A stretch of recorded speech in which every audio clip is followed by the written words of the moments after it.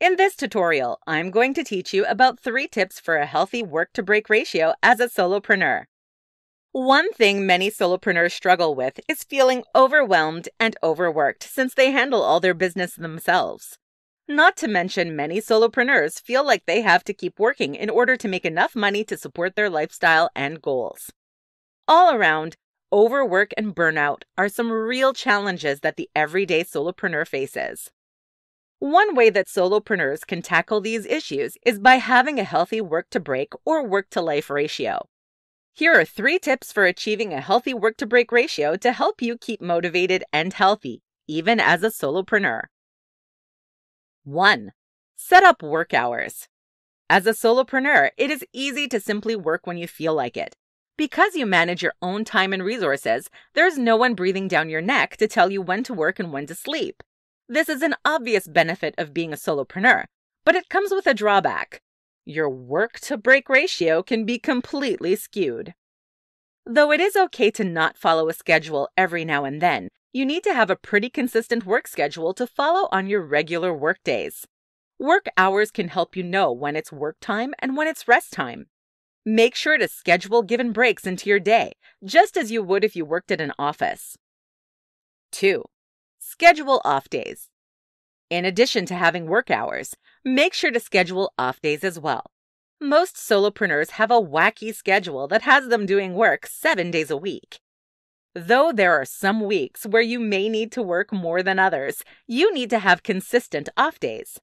If you have children, you might want to schedule your off days on the weekend when they're home from school. You can also schedule off days on any other day during the week if another day fits your schedule better. It doesn't matter when your off days are, just that you take them. 3. Plan for holidays, vacations, and sick days. Finally, the 3rd tip for having a healthy work-to-break ratio is planning for holidays, vacations, and sick days. When you have a regular 9-to-5 job, you'll have paid vacation and sick days. Though you obviously won't get paid for these days when you work for yourself, that doesn't mean you shouldn't take them. Follow through. The 3 tips we mentioned above all relate to planning your work life in a way so that you have free time to focus on yourself and rejuvenate. It's important to note that these tips mean nothing if you're not willing to follow through. Make sure that you consistently stick to your work schedule, complete with frequent breaks. Also, do not work at all on off days, holidays, vacations, and sick days. Though it may be difficult to fight the temptation to work, give yourself a break and view these off days as actual off days.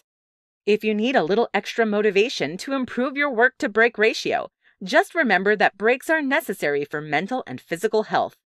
If you don't take time off, you will get worn out and sick, causing you to experience burnout and produce lower quality work.